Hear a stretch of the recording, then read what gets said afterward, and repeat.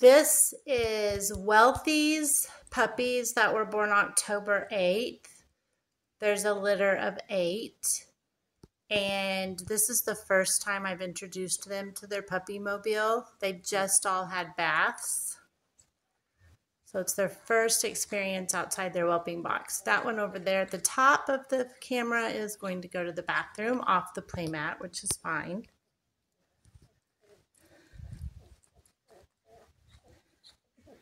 Gonna do a little exploring while you're at it.